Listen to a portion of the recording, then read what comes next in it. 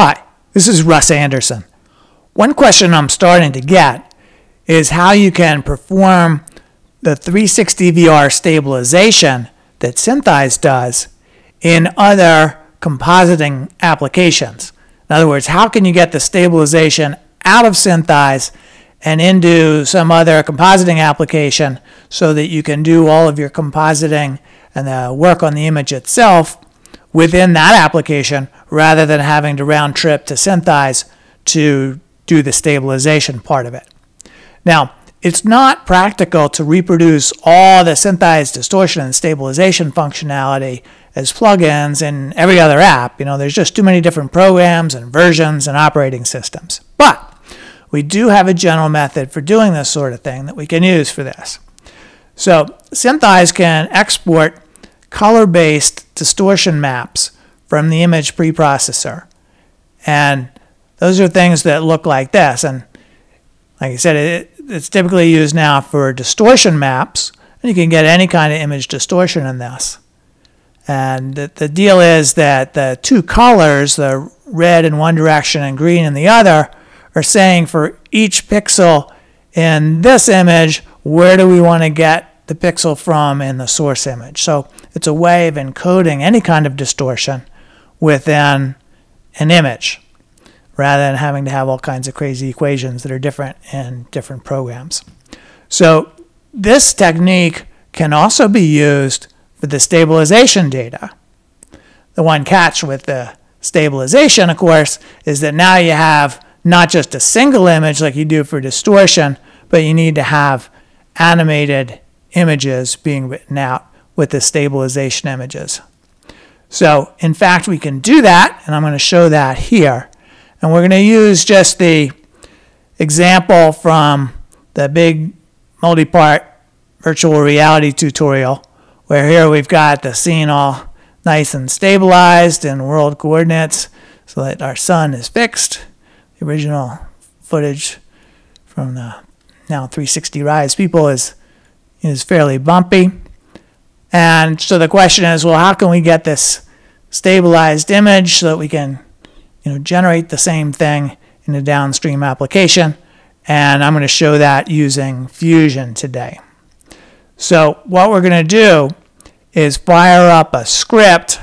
It's actually off the edge, but it's called Save Map Sequence. So rather than generating an image map just once, we're going to generate the entire sequence, and we're just going to put it out somewhere. And you'll notice we get to select a couple different kinds of files to do that. And the key point is that we do really pretty much need to use floating point images to describe the distortion as accurately as possible. If the images that you're distorting are low resolution images, SD or maybe HD, you might be able to get away with 16-bit images. But certainly for VR images that are trending towards 4K and higher, you just want to be using those floating point images all along. So these particular formats that are available are ones that can support that in SynthEyes. So I'm just going to select this. You'll notice we have the number of digits in the file name there. And then we let this thing go. I'll point out this is just kind of a script that's running, so it's not a super user interface friendly sort of thing in that SynthEyes is basically hung up while it's doing that as that script runs. And so the way that we'll just monitor it is just to sit and watch that folder itself. And you can see it's cranking them out. And you can see that the individual images look like these little kind of squiggly, sigmoidy sorts of things that reflects the kind of thing that you need to describe what's happening with the stabilization. So this is going to go on for a little while. So I'm just going to pause for a second while it does that, and I'll be right back. So here we are back again, and you see we get a little dialog pop up that says that it's done. We've got our 300 odd images sitting out there in the folder. This Windows works out what all the little icons are. So let's just hit done on that. I just want to point out also that there are a bunch of preferences out here in the file export section that allow you to set the format used for each of those different image types that SynthEyes can use for writing those image distortion maps. So you can select either some 16-bit format or a floating point format, and there are a couple different options as to whether you have an alpha image data there also, and whether it's pre-multiplied or not. So I just wanted to point out that that's there. So now we're ready to hop on over to Fusion, and I've got a loader set up already that has our overall shot in it. So this was the original version of the shot with the bouncing around. So let's see if we can stabilize that just here inside of Fusion using the data that we just wrote out. So to do that, we're going to open up another loader, and we're going to select the sequence that we just wrote. Now, one key point to this is that we want to make sure that there's no color management going on here, because the colors are describing exactly where the pixels are to come from. So we don't want any of the software anywhere in the toolchain to be messing with that data.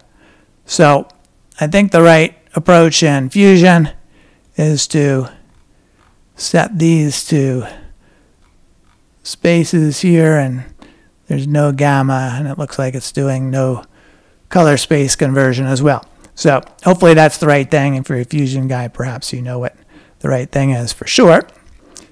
So our next step, I'm going to go and I'm going to pull one of the color-based image mapping nodes out of one of my other scenes. This was the result of exporting to Fusion the stabilization earlier. This was from one of the other tutorials. And I'm just going to take this image remapping node that uses the color data to do the remap. So I'm just going to copy it. And this node is generated automatically by the regular Fusion exporter. And so I'm just going to go and paste it in over here. So let's see, we've got that connected up, as it turns out, in the right spot. And now we're going to take our original source image, we're going to connect it into image 2. And now we'll go, oops, so we want to keep this one on 2, keep the original on 1. Let's point out, for starters, here's our incoming sequence of image maps. You can see it wiggling all around to do the, describe the distortion. So now, when we look at the results of that, voila, there you go, and you've got the stabilized image inside of Fusion, just based on these two image sequences. One, based on the original image, the same image sequence that was fed into SynthEyes once upon a time, and the stabilization image sequence that was written by SynthEyes using that one particular script. So it's a pretty nice technique for being able to do this. You can get arbitrarily complicated effects from one program to another. And I'll point out, you can do this, the same thing. The other option on that script would let you write the images to redistort, or basically to unstabilize, in this case, the images. So we could take this stabilized image and go back to the bouncy image if we wanted, for that matter. So you can put any kind of data into these image maps that you want. The main drawback, of course, is that you have to spend the time to generate those images, and they burn up a bunch of space just because they're full floating point images. It turns out if we had a specialized image format for those that would greatly reduce the amount of storage, because those images, let's face it, they don't really change very much from one pixel to the next and one line to the next. But, the good thing is, hey, inside of Fusion, or whatever your application is, you're just doing this kind of linear lookup thing, which is quite quick relative to doing a whole bunch of trigonometry stuff that's necessary to do the rotation of the image to stabilize it if you were to do it directly. So it's kind of cool in that respect. And one other thing I'll point out, just with this kind of image mapper, it's not smart where there are seams along the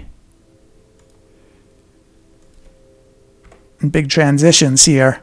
So you might see a little single pixel seam right along that spot if you look carefully. That's pretty much the way it goes at this point. Kind of usually with the VR stuff, there's plenty of other seams going on instead. I think much of what you'd see here is going to get lost in the compression anyway and wouldn't be small in the first place. So, drawback, takes some time, burns up some disk. The good part, it's fast, and hey, you can do it right today. So, thanks for watching.